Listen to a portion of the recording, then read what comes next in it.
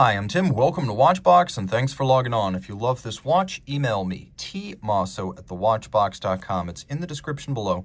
Your purchase and pricing email question line for buying this or any watch you see on any Watchbox platform. Please reach out to me directly. Email tmosso@thewatchbox.com for pricing. Today, we're discussing the Montblanc Heritage Monopusher Chronograph 2020 100-piece limited edition. So this is the 2020 version of a watch that originally bowed in 2019. What's different here is the use of an extravagant salmon dial and the 100-piece limited edition. Now, don't confuse this with the 2019 pulsograph. That had a pulsometer scale. There is no pulsometric scale on this one. It has a larger, more open dial that's less confined by the outer track. So, that said, the watch is stainless steel, 42 millimeters in diameter. It's 14.8 millimeters thick, and it's 51.6 millimeters from lug tip to lug tip, with a 21 millimeter spacing between the lugs. The limited edition looks good on my wrist, though I will say this, if your wrist is much smaller than mine, it's going to look too large. Though inspired by the Minerva chronographs of the middle of the 20th century, the fact is this is very much a product of the 21st century, so 16 centimeter circumference wrist or greater. You can see it'll fit underneath a jacket cuff, if not the tightest of dress sleeves. Taking a look at the strap, Montblanc certainly hasn't shorted us the material. There's a little bit of a gradient here. We have a light gray center and then a black edge. Gradient's normally seen on dials, rarely on straps, but it's quite attractive. We have medium rectangular scale alligator leather, and we have a sheer cut flank with a monotone stitch, and then on the bottom, there's calfskin. You can see this is a Montblanc factory strap in brand new condition.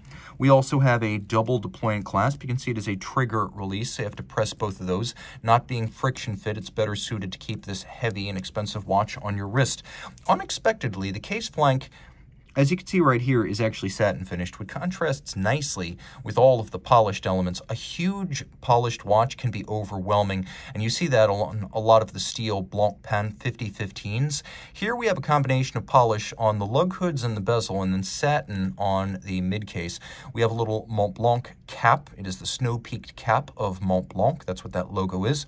And we have a chronograph monopusher that's coaxial with the winding and setting crown. Being a monopusher, it resets when you stop it, and then you restart, press and hold, by the way. Because this is a Sellita SW510 base, which is based on the Valjoux 7750, you have an oscillating pinion clutch, and if you press and hold, you get almost no extraneous movement or jump with the 7750 based architecture. It's an upscale feature generally only seen on low-volume, expensive lateral clutch chronos, but an oscillating pinion lateral clutch is highly desirable, and every Sellita SW500 and Valjoux 7750 variant has it. It also has a cam system that's exceptionally well-tuned, so it has the crispness and the satisfying tactile experience of a column wheel. Now you can see there is a dramatically cambered and boxed sapphire. That's designed to evoke a plexiglass, as you would have seen on Minerva chronographs in the 40s and the 50s. And you might be asking, what is all this about Minerva chronographs? This clearly says Montblanc on it. Well, during the mid-2000s, Richemont, which owns Montblanc, bought Minerva out of Villeray and incorporated it into Montblanc as the haute horlogerie branch of the Montblanc watch manufacturer. You will see the Minerva Villeray manufacturer on the reverse of the watch, but Montblanc has two factories, and this one is actually made at the Leloc factory that can make up to 100,000 watches a year, whereas the Minerva watches are generally made in a few hundred copies a year. That said, this is an awesome watch that cops the look without the expense and fragility. We have a lovely sunburst salmon center. We have concentric patterns inside the sunken sub-registers. We have a glorious frosted track underneath the hour indices and the bi-Arabic numerals. And then outboard, we have a 60-second scale with fractional seconds for reading the fractions of seconds. Surprisingly, and you're not going to catch it at first glance, but you might not have realized this is a loomed watch, and you can see it in the dark. We have polished Dauphine-style hands, and then their sub-register and chronograph seconds hands are all blued. I can also appreciate the fact that the watch has a wonderfully ornate case back. Here's the thing about a Sellita SW510, which is what's inside this watch. It's competent, but it's not interesting to look at. A good-looking solid case back is often worth more than a bad-looking display case back.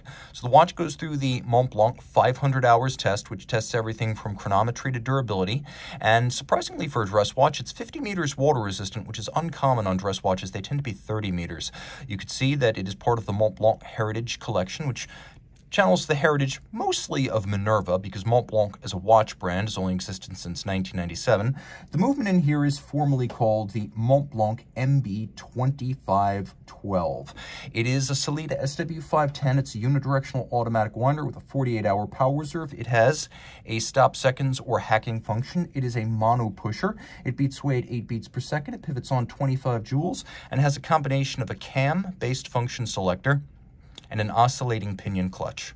Reach out to Team Mosso at thewatchbox.com for purchase and pricing details.